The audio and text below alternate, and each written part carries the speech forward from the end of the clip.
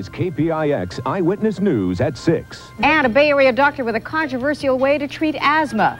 The medical community has doubts, but his patients swear by it. So we came here, and it was like a miracle.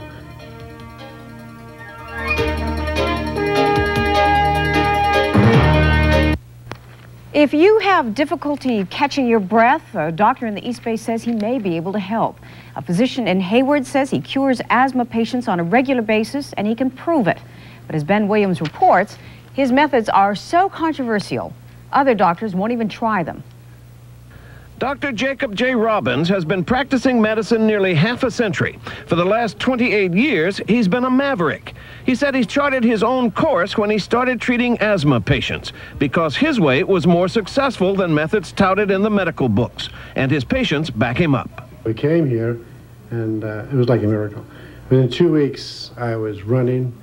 I was reborn. I was doing things I'd given up 20 years ago. What he does works, and it works now. You know. What is your success rate with asthma patients? Well, with uncomplicated asthma, it's 100%. As anybody under the age of 20. And of course, they don't smoke.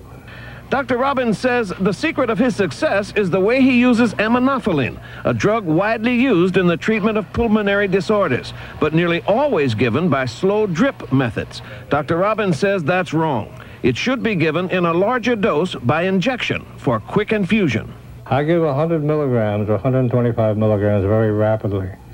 And that is, and by giving it rapidly, it apparently stimulates the respiratory center to open the bronchial tubes. Doctors admit that although asthma is widely known, it is not well understood, and deaths from asthma are increasing annually. 6,000 people died of the disease last year. Don Bell said he was so disabled by asthma he couldn't work for 4 years. He said he felt near death when his wife found out about Dr. Robbins. I knew the end wasn't too far off because I had deteriorated to a point that it was a struggle just to get through each day. You do have that fear, you know, is this just a dream? You know, is this real? Is the relief here real? But it is, you know, and I'm just grateful and thankful to Dr. Robbins. Dr. Robbins says even though he has written 2 books explaining and defending his use of aminophylline as the primary drug in treating asthma, his work has largely been ignored. Some doctors say there are textbook reasons for not using Dr. Robbins' methods. Many people are shying away from the use of aminophylline as a drug which, although it has some efficacy, has far greater toxicity than any of the other medications that we use conventionally.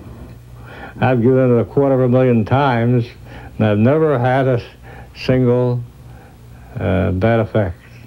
Dr. Robbins' patients feel so strongly about his methods that a group of them have banded together to try to get doctors at local hospitals to try them. They say they're hoping that the J.J. Robbins treatment for asthma gets the fair test it deserves.